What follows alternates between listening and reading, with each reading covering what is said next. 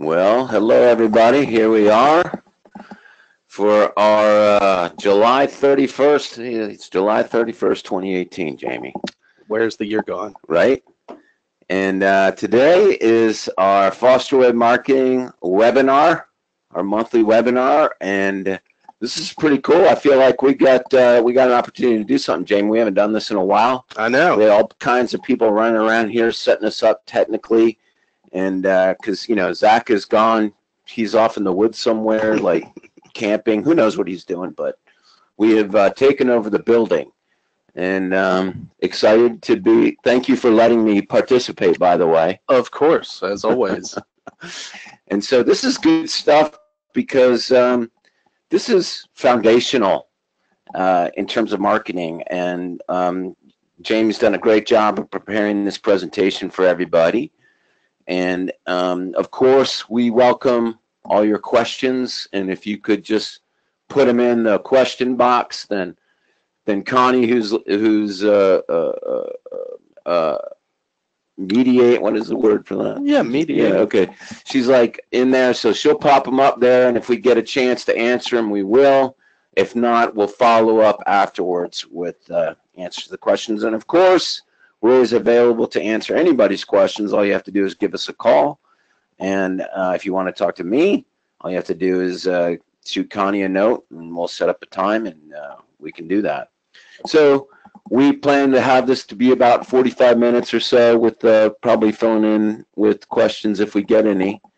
So let's get going, Jamie. Let's talk about how to improve your SEO, or really just how to improve your overall digital marketing using offline techniques that have been extremely successful for time immemorial, and our own clients have had tremendous success doing this. So let's talk about that.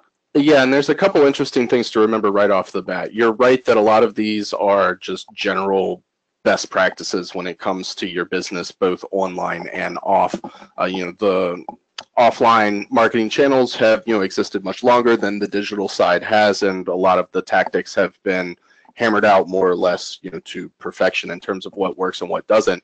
Where the two overlap, though, and where offline can inform online and vice versa, you get into some really interesting situations where you find yourself with an opportunity to sort of directly affect your organic visibility, utilizing some of these offline techniques in ways that may not occur to you, or in ways that are subtle to a certain degree, but can definitely have a noticeable effect on your business and its visibility online. And that's really the most important thing to remember right away, is that there is a connection between your offline marketing and not just your online marketing, but I mean specifically and literally your organic rankings, and you can affect them by utilizing some of these offline techniques and methods that we're going to get into. So right off the bat, there's sort of an overarching concept that you need to keep in mind that sort of paints the context for all of this, and that it's your offline marketing is already a significant, if not one of the most significant factors in terms of driving search traffic to you, to your website, to your practice in whatever capacity. eConsultancy did a study recently, a couple years ago, the gist of which was boiled down to one question: what prompted you to search for an online brand? And overwhelmingly, the results that they found were that they're overwhelmingly offline sources. You can see here, perhaps to no surprise, TV advertising, the #1 driver of search traffic for a brand. You're sitting there on your couch with your phone, you see a commercial, or it reminds you of that thing you were supposed to do last week or whatever, you pull your phone out and you get to work. Word of mouth, something that's important to every business owner. How many people we talk to when we ask them what their biggest driver of new business is referrals. Yeah, for sure. Mm-hmm. I mean, and just to kind of, this whole thing, no matter what, when we were just talking about this, and we talk about this all the time, and this comes up, is that no matter what, when someone mentions to you a brand, or you're like, I need a doctor for whatever, or I'm looking for a house painter, and somebody says, oh, use, A1 house painting, you're not going to, you don't say, well, what's the phone number? Sometimes maybe, but then you're still going to go and search for them online and see what other people say about them. That's what we do. so yeah, you're right. I mean, like, it's not that these advertising mediums are not good to do anymore. Like, we're not saying don't do TV advertising or don't do these things, but know and utilize them, that they are ultimately, these people are going to go to your website, are going to look at your digital footprint to see if you are actually who you say you are or what somebody else said you are.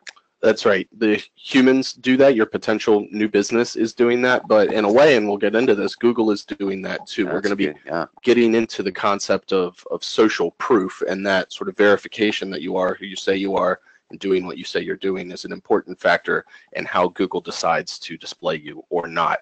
So, this may be sort of self-evident here, but offline sources are major significant drivers of online traffic, and that's relevant for a couple very important reasons that we want to go into now. And I sort of led with this already, but your traffic that you are able to generate from offline sources can absolutely have an effect on your organic search rankings. It seems a little counterintuitive, and it's not necessarily a directly correlated one-to-one relationship, but it is one of the many factors that can go into having a positive or negative effect on your overall organic visibility from time to time.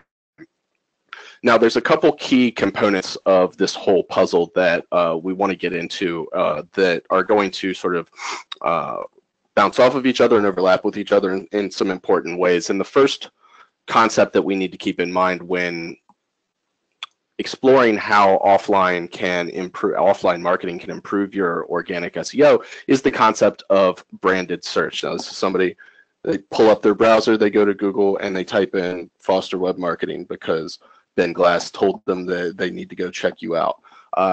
This is different. It's important to clarify, different from a direct website visit. They're not going to fosterwebmarketing.com. They're doing a search for Foster Web Marketing, or insert your own business's name here. Or Foster Web Marketing reviews, or like if somebody's saying, hey, you should use Ben Glass, they're going to go say, hey, let me check out Ben Glass and see what other people are saying about them. Ultimately, they will get to that, to their branded website, but they're looking at what other people are saying about them. And this is sort of old and also new again. This has for a long time been an important part of Google's core ranking algorithm. It's not necessarily the #1 primary factor, but the ability to drive branded traffic to your site is an indicator to Google that people are interested in you. They're looking for you. Google's in the business of serving their customers, who are not us. They are the searchers. Google self-selects towards rewarding the searchers with information that they're going out and seeking on their own. If people are looking for you, that is an indication to Google that they should be serving you more often, because there's a demand for it. And this all sort of orbits around this concept that we mentioned a moment ago of social proof. In just sort of a nutshell, Google is looking for you to demonstrate and prove via how you're able to exist within the search engine that you are at a very sort of basic level, that you are a real business, that you have a real location, that people are actually utilizing you in the way that you're saying that you are. And the more interaction and the better that interaction is, generally the better of a ranking signal that Google will receive on their end. So can I ask a clarifying question of you, Jamie? We're really just talking about organic search. Yes. We're not talking about pay-per-click or AdWords, and that's a whole different ball of wax, right? Yeah, and so this is great stuff for the guys that are done spending pay-per-click or looking at other alternatives where they can do things without being subjected to the bidding war of pay-per-click. Correct? Yes, absolutely. Okay. And as you know, it can get very expensive, and this is if you're looking to maximize your potential in organic and squeeze every ounce of opportunity out of your organic rankings, a lot of this is going to be very important to keep in mind. You'll notice here that I mentioned branded search on the slide is also the easiest factor to manipulate via offline efforts. This is sort of the most direct result of your offline marketing. Is typically going to result in some sort of branded search more often than not. Some of these other concepts that we're getting into are sort of less direct in terms of effect when thinking of the sort of results orientation of your Okay, and before you move on, also too, even if someone does a vanity search, like, personal injury attorney, Fairfax, Virginia, or whatever, and they get a whole bunch of results, Ben Glass, or, a whole page, and then they start looking around, then they will do more branded search as a result of that, right? Yes, it's a very common searcher behavior to start with a top level vanity keyword. They don't know who they're looking for. They know what they're looking for. They're looking for an attorney like in if an I'm area. looking for a house painter, and I'm like Fairfax house painter, I might start there, and I might, I usually just skip over the ads and I start looking, and then I say, well, these guys are pretty top shelf in terms of organic, and maybe they've got an ad too, so maybe they know what they're doing. But then we usually go and see, well, what do other people say about them? How's their work perform? And so I always love to tell this to people that we talk to. The number one thing that a lawyer or a doctor or anybody can do, the best thing that they personally can do for marketing is just be really good at what they do. It's true. Like, you can be the best marketing restaurant out there, but if you just have bad burgers, you got bad burgers, and that's what people are going to say about you. It's a good way to get them there once, but right. Not any more than that. So really, everybody, the number one marketing thing is just be good at your job. Be a great lawyer so people will talk about you. Yeah, the rest of this stuff is just sort of window dressings for that fact. If that fact isn't true, it's going to be difficult to build success no matter how much of this stuff you've got going on correctly. So to expand on the social proof concept a little bit, it's a pretty straightforward concept to understand. Once you realize that this is one of the many things that Google is looking for, you can begin using it to your advantage.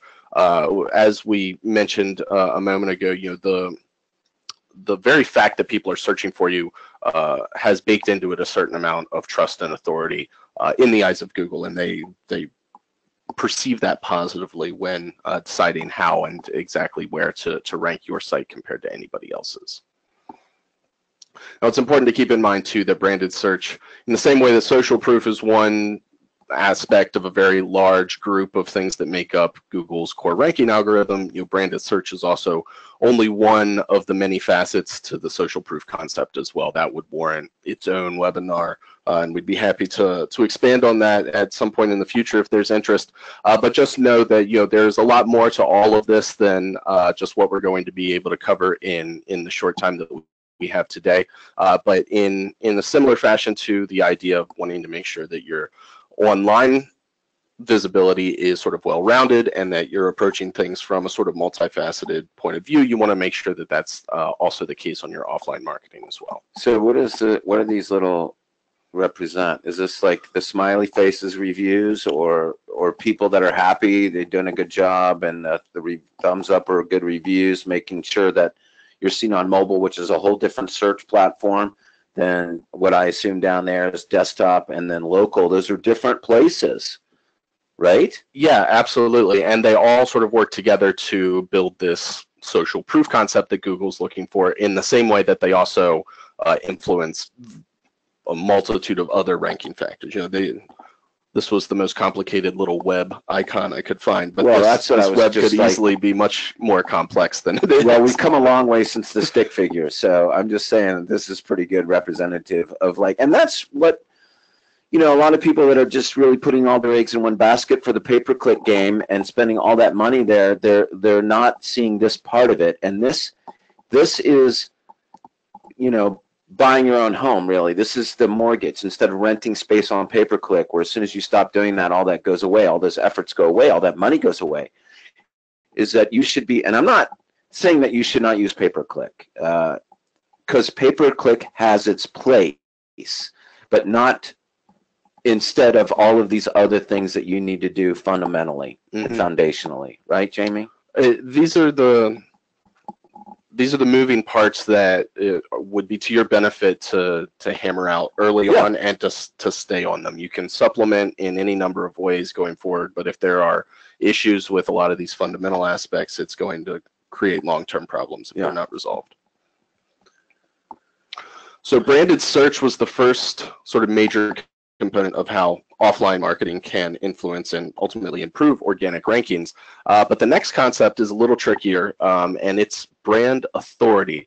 Now, it's important to point out here, a little caveat at the beginning here, that this is not to be confused with Moz's domain authority metric, or other online tools also use similar domain authority metrics that are completely unrelated to this. Brand authority is a patented concept of Google's that's been part of their Panda algorithm since 2014. And at its simplest, it's a quotient. It's the ratio of links that you have to the amount of branded search traffic that you get. Pretty straightforward, right? They don't tell you what a goal ratio or quotient should be. They don't tell you, even a range that you should be striving for. But based on just other industry best practices and based on a few sort of reverse engineering techniques, you can get a pretty good idea for what they are actually rewarding. Even if they're not telling us sort of what ratio should you be striving for, we can see the ratios that are performing better than others.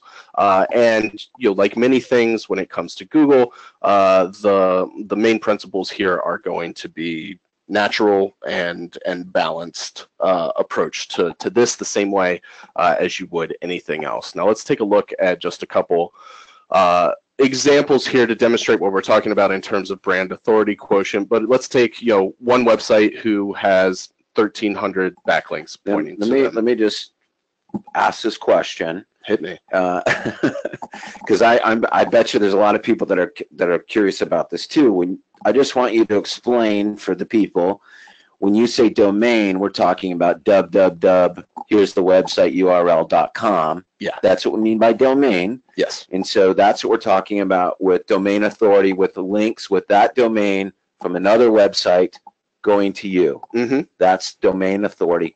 Brand authority is the name of the firm or the name of the practice or your personal name or any variance of that. Yes. Which may or may not have a link associated back to your website.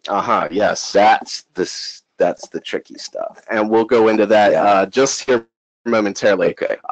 But as you mentioned, sort of the domain authority that you have is one component that sort of makes up this larger brand authority concept, which is basically simply, at its most distilled definition, Google's simply trying to tack a number on to anybody's quote brand authority. They're trying to get a number that they can plug into their algorithm. But so first example, if you've got one website that has 1,300 backlinks pointing to it and it generates 2,800 branded searches in a given time period, in that particular time period, its brand authority quotient would be 0.46. You just round that to 0.5. But if we take a slightly more lopsided example, let's say somebody has several years ago gone out and done a ton of high volume link building. They were told that links were an important ranking factor, and they went out and they bought as many of them as they could. They weren't particularly concerned about exactly where they were coming from. It was a volume grab.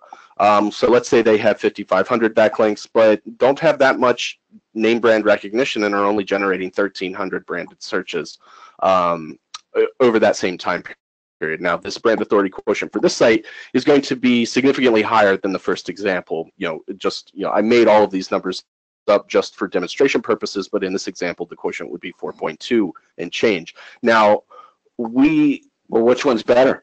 Let me ask a dumb question. It's a great question, and Google doesn't necessarily tell you should be striving for a 1.0 quotient or anything. They don't tell you anything beyond the fact that they look at this and it's comprised of these couple of metrics.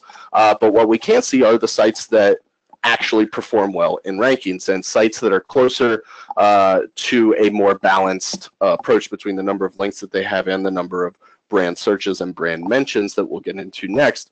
Those are the sites that just categorically, objectively, are outperforming sites with a much more lopsided quotient in this particular example. So to a certain extent, yes, the days of high volume link building are over. As with, like I said, almost every other aspect of your online and offline marketing, balance and a natural feel is what Google is looking for. They don't want you to be going out and acquiring links. They want those links to come into fruition because the content was so worthy in its own right of being linked to. It's the same. It's based on the whole algorithm, the way they did it in the first place. I mean, it's guys like us over the years that have caused this. Well, just them improving the search engine significantly over the years, where it was unfair, where people could just buy links and they could be higher than somebody just because they had a bigger bankroll and they were able to buy more links, and that's just not authentic and that's not real. And so, you know, those of you that might be frustrated, and we all get frustrated with Google because of the constant changes, but ultimately, as you said, Google works for the searcher. And so as a searcher, as somebody doing research or looking, we want to have an honest relationship and know that we're getting if this restaurant truly is giving me great hamburgers and I go there, I want a great hamburger. If I go there and it's not a good hamburger and it's just because that company that did it, you know, fooled me, that's not good. And then if Google's producing that, that's not good for Google. Absolutely right.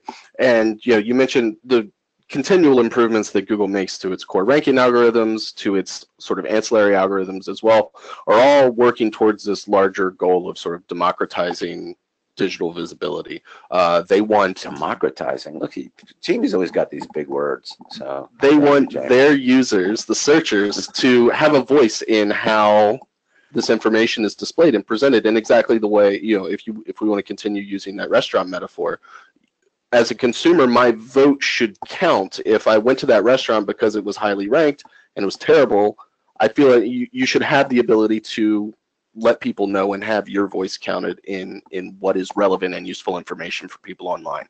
So we've gotten sidetracked slightly, but the takeaway about brand authority is two things. First is, do not worry about the actual number all that much. Strive for natural, balanced digital visibility. The second is that, and Google was very low-key about this, did not really make a big deal of it at the time that it was announced when they patented the Panda algorithm, and it's something that often gets forgotten about a lot of times when it comes to organic ranking, but links don't have to be links to be links.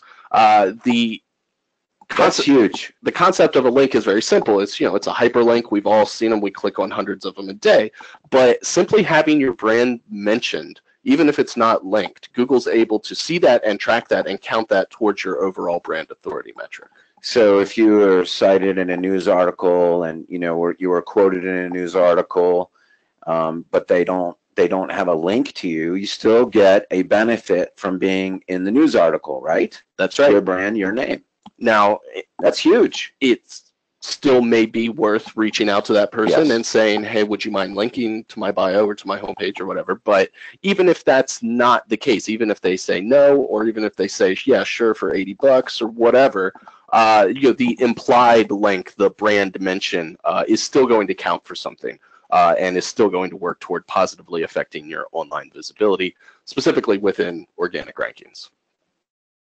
So what do we do with all of this information now? We know or have learned a couple things, and that it's specifically as it applies to offline marketing, there's really three levers that we have to leverage online visibility and organic visibility. It's branded searches, brand mentions, which may be on search, may not be on search. This includes everything on social media. This includes, you know, just getting mentioned in a news article or a blog, like you said.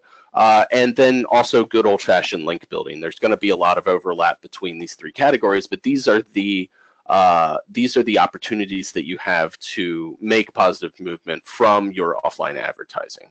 So positive signals in these areas sent to Google through your offline marketing channels and other online channels too. I mean, I know we're talking offline today, but it doesn't apply only to offline marketing. You can easily apply all of these techniques to your online marketing as well.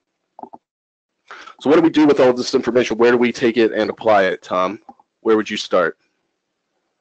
I would start by watching this webinar.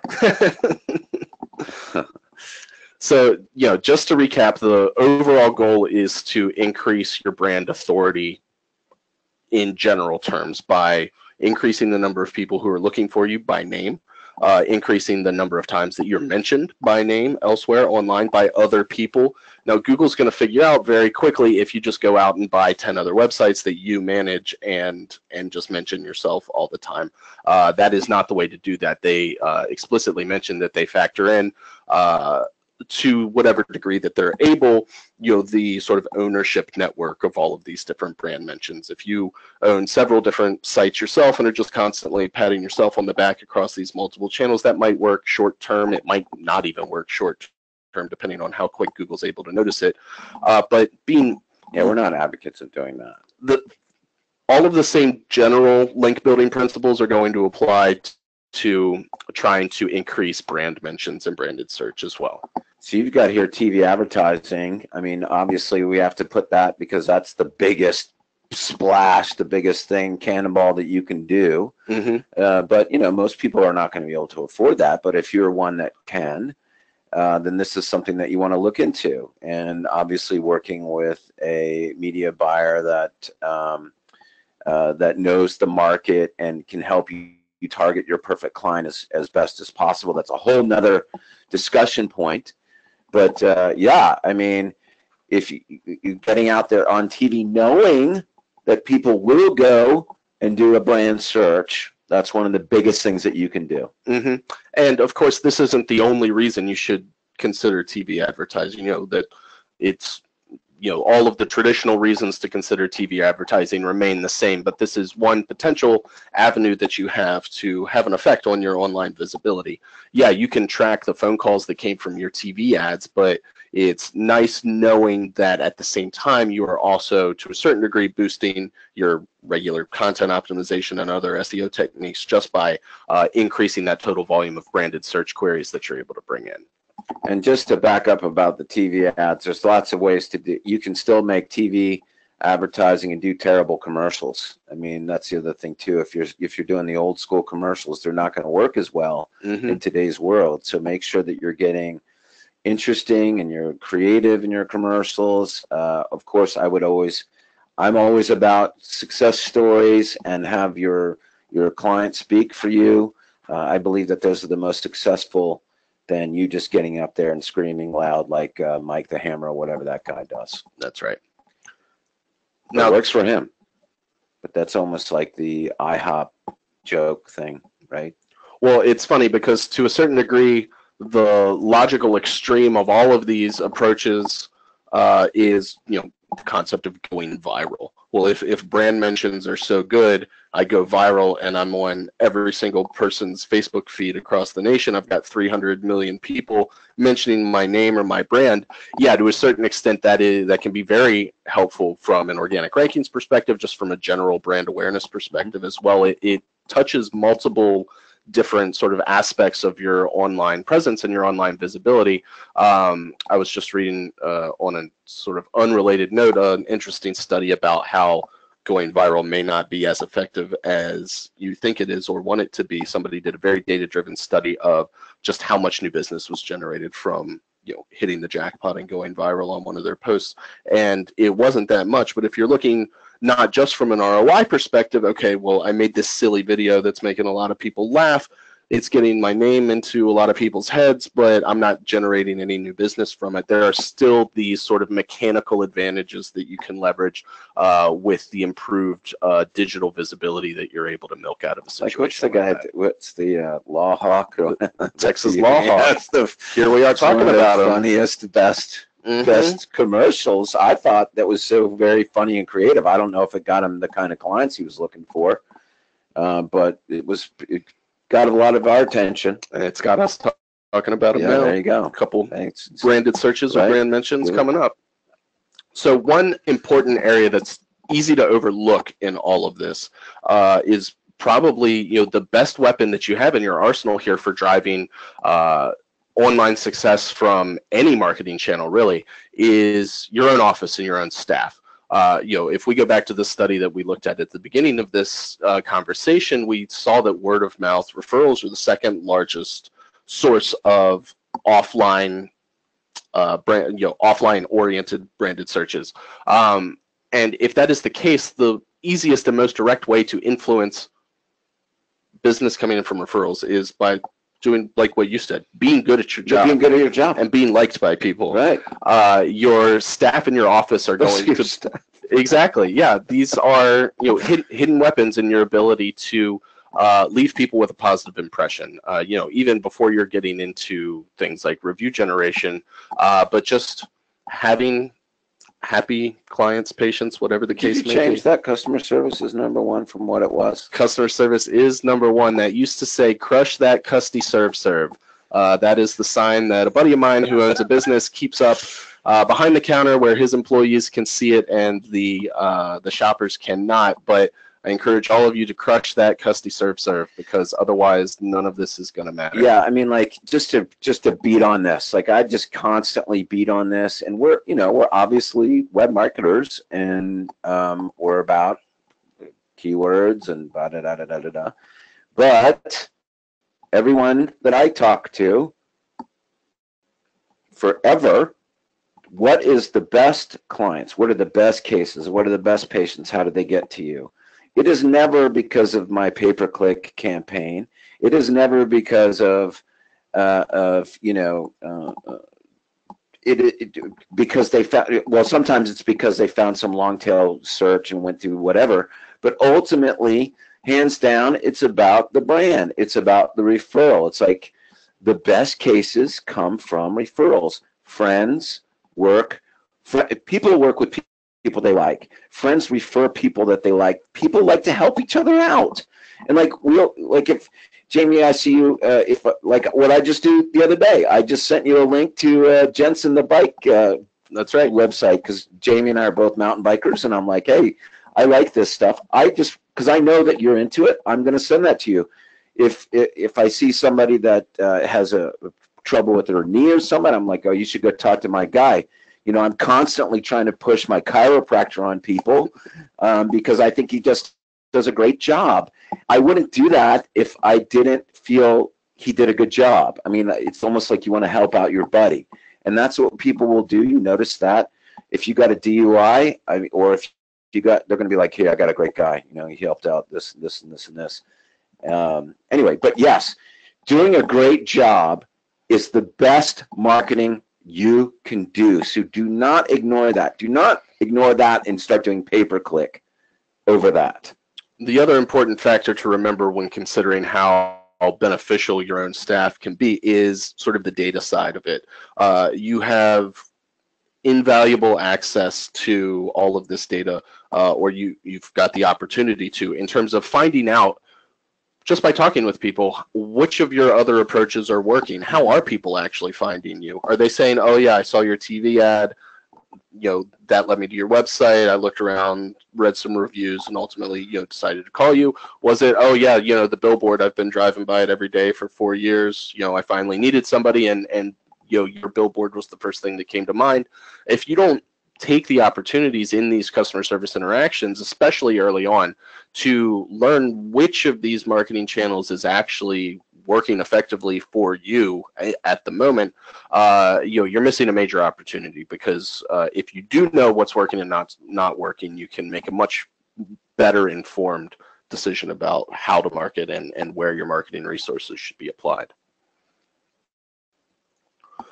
So once we get out of your own office, there's a couple other of these major sources of offline drivers of online traffic, and print publications remain a source worth considering. I mentioned magazines by name here, but this also includes yellow pages, any of the sort of traditional print advertising. I work with a handful of clients who still swear up and down by the effectiveness of their yellow page ads. It depends upon your location, Your location, your demographics, right. your target audience. Right. But the important thing to remember here is they know, because they ask. Right. And they hear, oh yeah, I saw you in the yellow pages. I went to the yellow pages. For them, that's a smart and effective, use of marketing budget. In other situations, it can be a lot harder to justify an expense like that. The benefit of print publications of almost any kind is the ability to sort of pick and choose where you're going to be seen.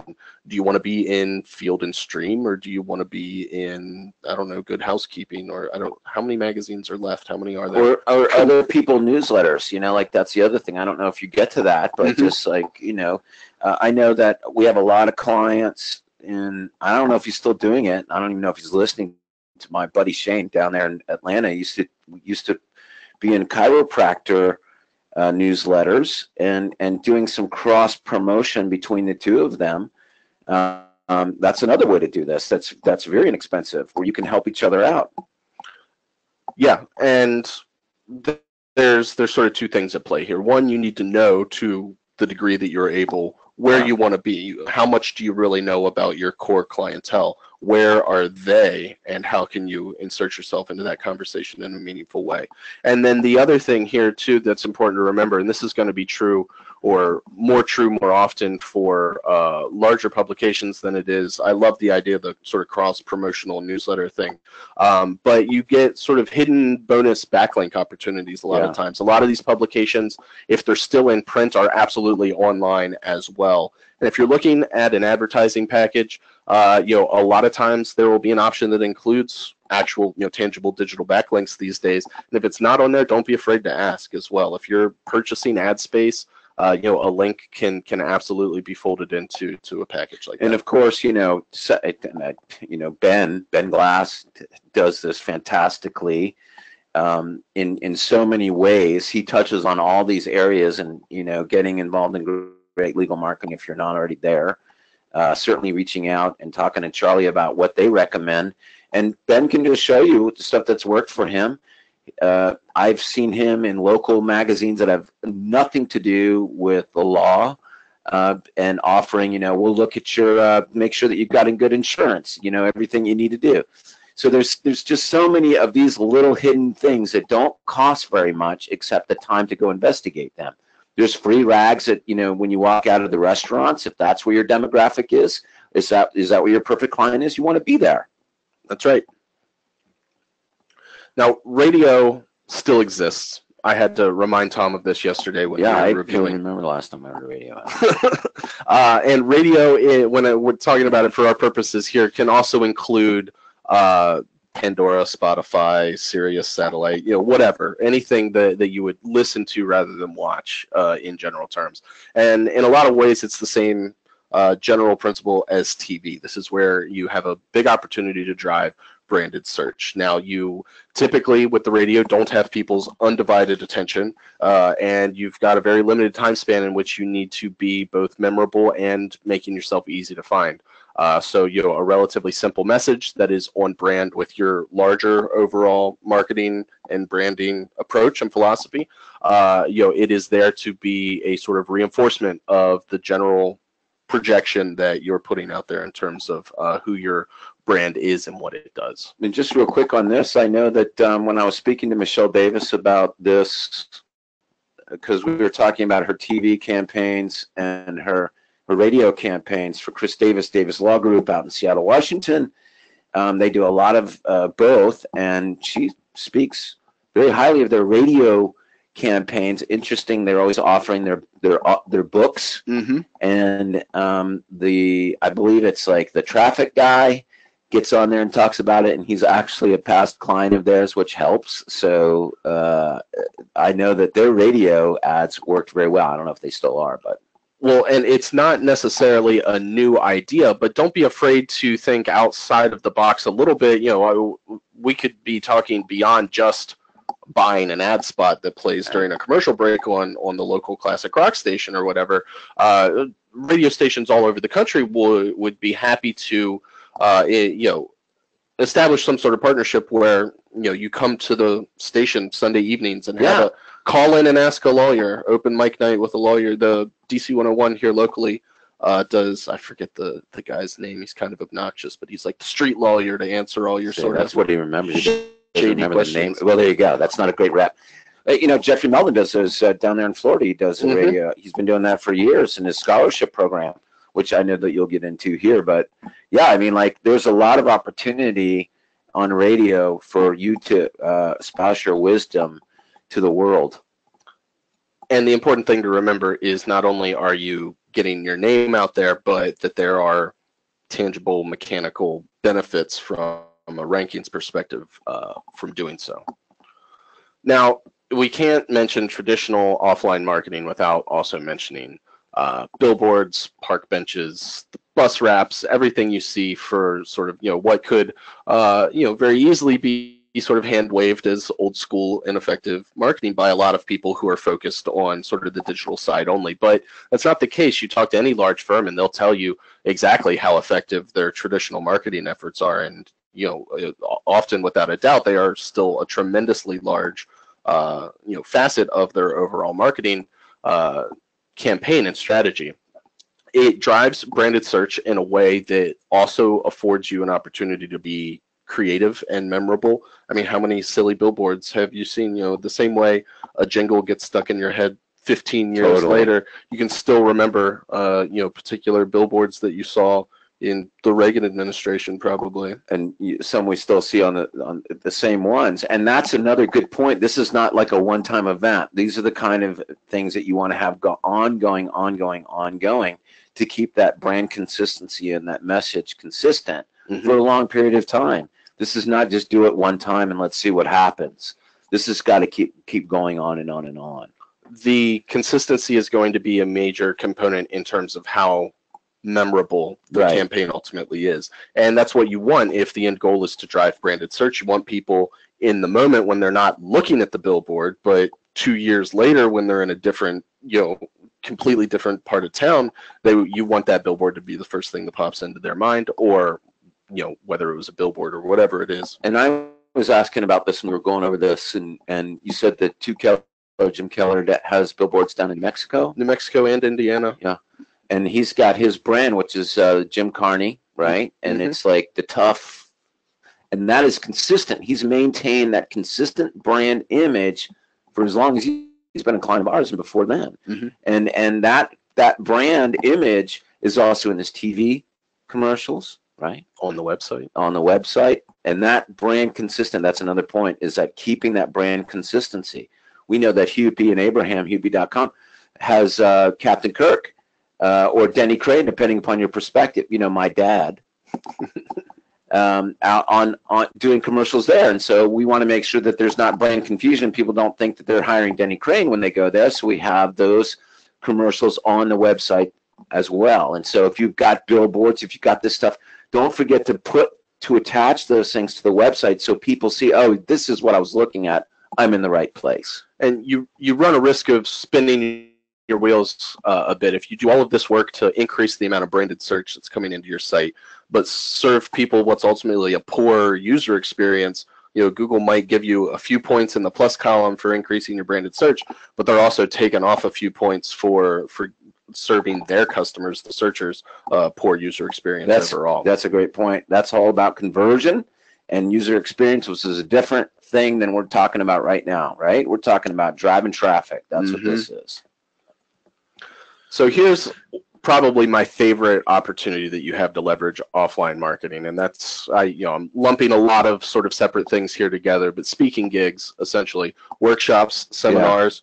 Show off a little bit your knowledge base. Don't be afraid to put yourself out there as an authority on a particular subject matter, whether that's direct client interaction or whether that's speaking to other professionals within your niche. It could go either way, but there are opportunities there to establish yourself as an authority, to get your brand and your name, whether that's your business's name or your actual personal name, in people's minds, and to just demonstrate your competency in this area. Make people want to work with you. You've got an opportunity to speak to a room full of people and sell them on yourself. And in a slightly more subtle way, you have lots of opportunities in any of these speaking engagements to point people in a direction that's going to result in some branded searches, some brand mentions, whatever the case may be.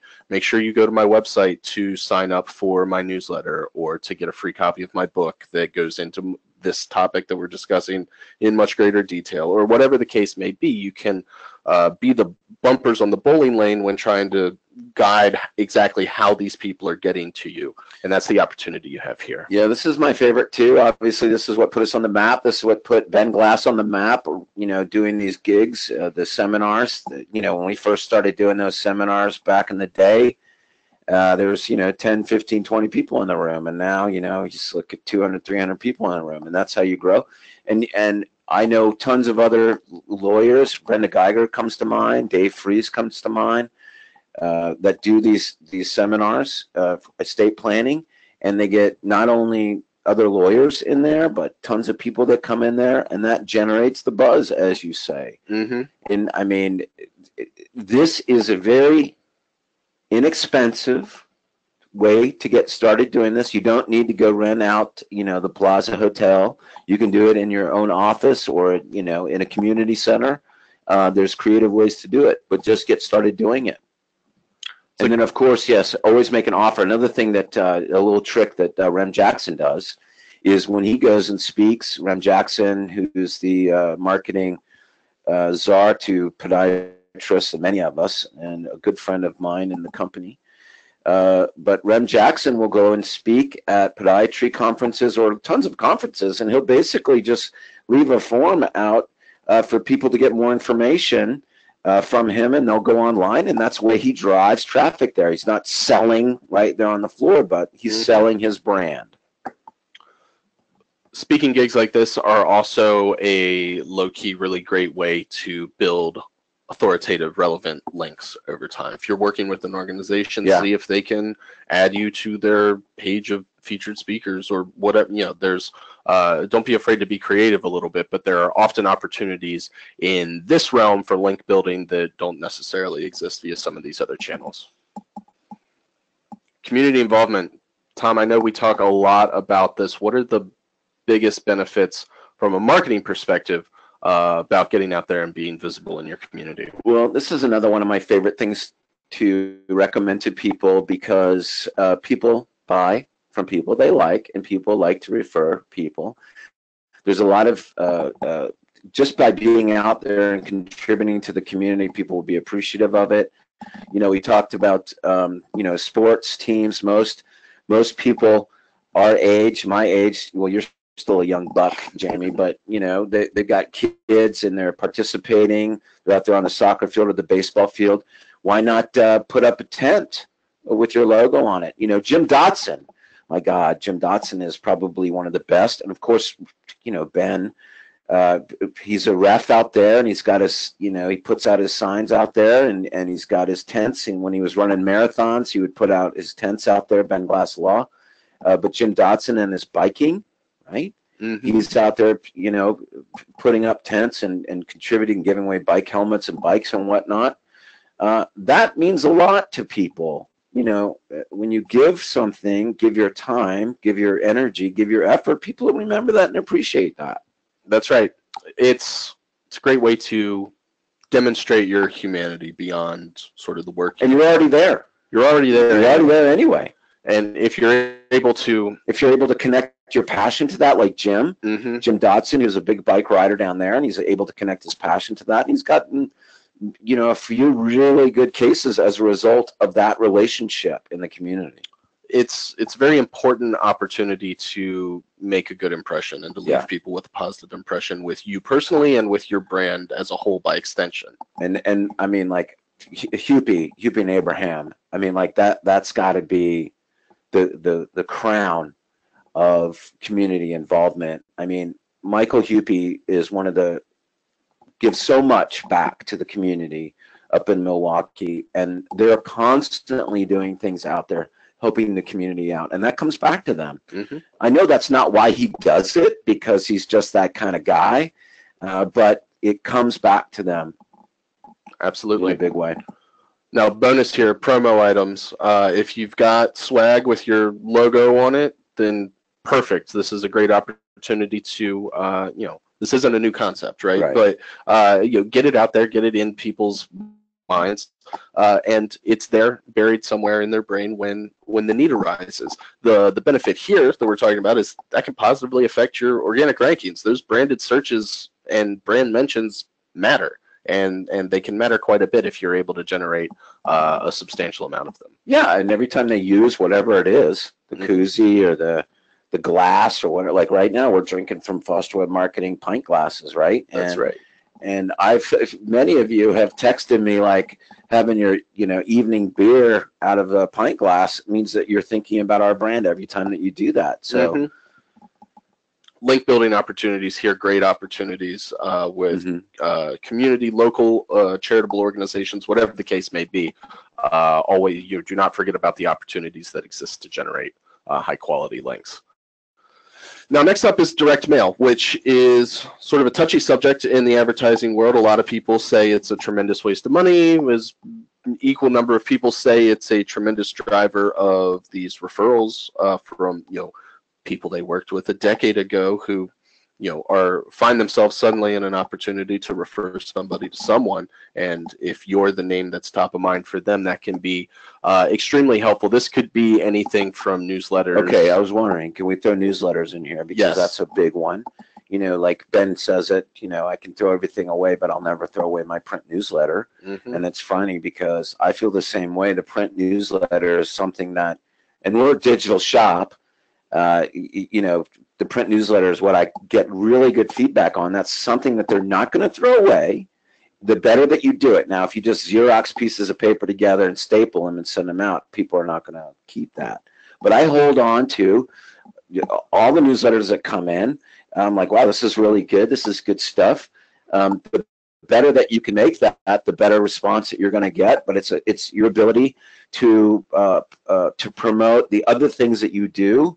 So that if you're a firm that does multiple things that are diverse, like if you do personal injury and family law and estate planning, and there are those of you out there that do that, if somebody has a personal injury and they come in and talk to you about that, there's no reason why you shouldn't talk to them about your estate planning. And maybe it's not right then at the time, but you want to stay top of mind, because when they want to do a will, they're going to go out where? They're going to go out to the cesspool of the web to do a search. Why make them do that? They don't want to do that anyway. They want to work with somebody that they want to work with.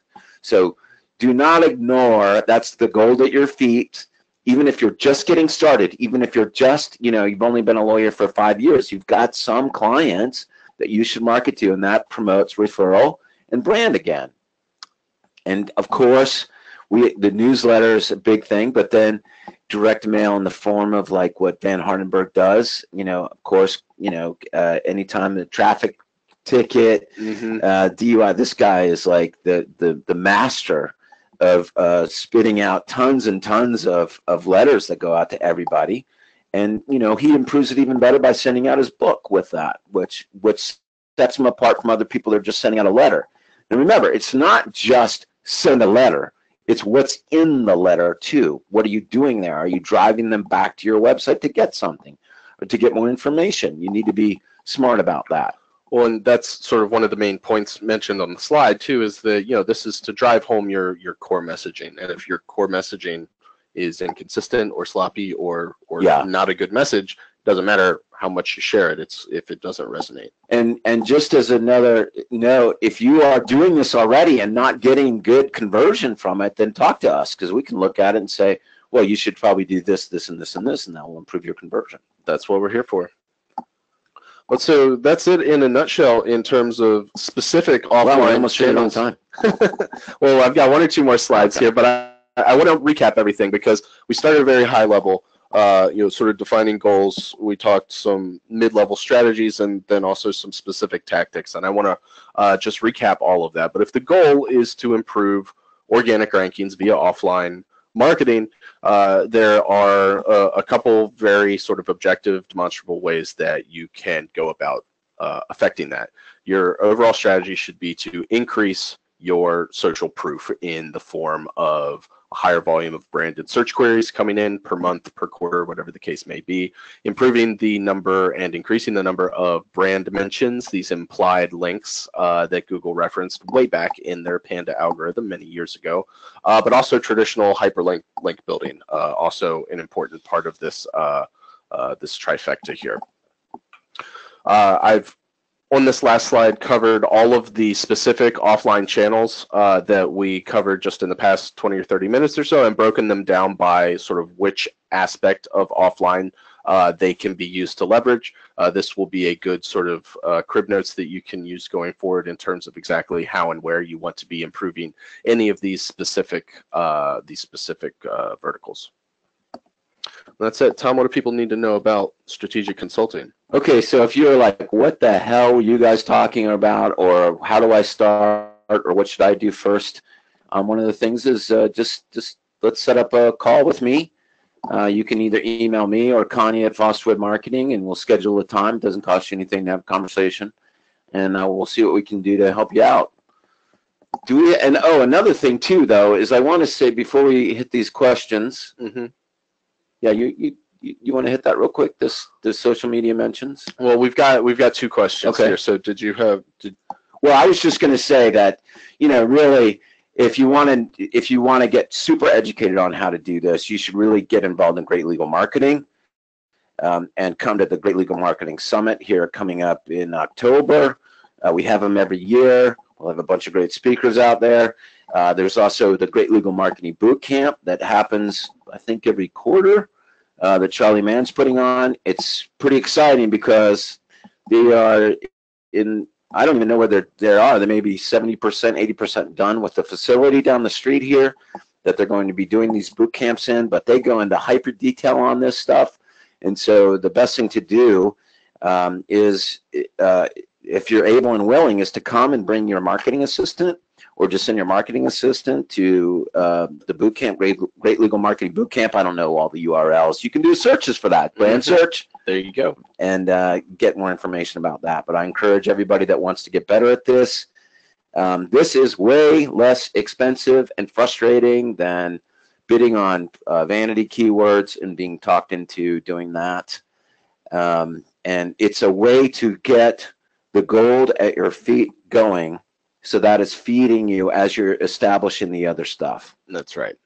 So what are these questions? Yeah, we've got two questions from Denise. Denise, we'll cover both of these, and if anybody else has any questions, pop them into the chat, and we'll line them up and knock them out here momentarily. Denise's first question is, does an implied link have to be the name of the business, or could it be the words in the URL? And that's an excellent question, because not everybody's URL is exactly the same as their brand name. In a perfect world, maybe they all would be the same, but just, factually, that's not going to be the case. It's also a question that I don't have a perfect answer for. The words in the URL, it would depend a little bit on exactly what the URL is and what it is compared to the brand name. In general terms, I would say the implied link does not have to be specifically the name of the business. If they're referring to you by the URL but not linking to you, that would definitely still count as sort of a brand mention or the implied link, if you want to use that term. So best case scenario is the brand is the URL, but it doesn't have to be that way. Sure. Obviously, Hupy is Hupy.com. It's not Hupy and Abraham. And To Keller is To Keller. It's not, Keller and Keller. Yeah. So it doesn't have to be that way. And that's, part of the Google getting smarter and smarter and smarter and smarter and figuring that out. That's right. Now, Denise's second question overlaps with this a little bit, too. She asked, do social media mentions count towards Google algorithms? And yes, absolutely. That's one very important place where a lot of these brand mentions are going to be happening more often than not. Now, Google, doesn't particularly care if you reference a business on Facebook, if you're calling somebody out for good or bad on Facebook, you have the ability to tag that business, sure. But even if you don't tag them within Facebook's platform, Google's still reading all of this and is able to see and appropriately categorize that brand mention that you're giving in one way or another. So, short answer, yes, social media mentions not only count towards Google's algorithm when it comes to brand mentions and implied likes, but it's probably the largest source of those sorts of mentions. Very good. Well, Jamie, thank you very much for putting this together. I hope that everybody enjoyed this webinar. We will. It was recorded. I see it's being recorded here, so we'll post it online here shortly. That's right. And if you guys have any questions or what do I do or just anything, then I'm happy to talk. Send me an email, tom@fosterwoodmarketing.com or connie@fosterwoodmarketing.com or jamie@fosterwoodmarketing.com. That's right. Jamie heads up our services division, and his responsibility is making sure that our clients are kicking butt online. And so this is this is a lot of the stuff that he's working with our clients on to success. So this is not just stuff that we make up. All right, very good. Thank you, everybody. Thanks, Jamie. Thank you, guys. See you next month.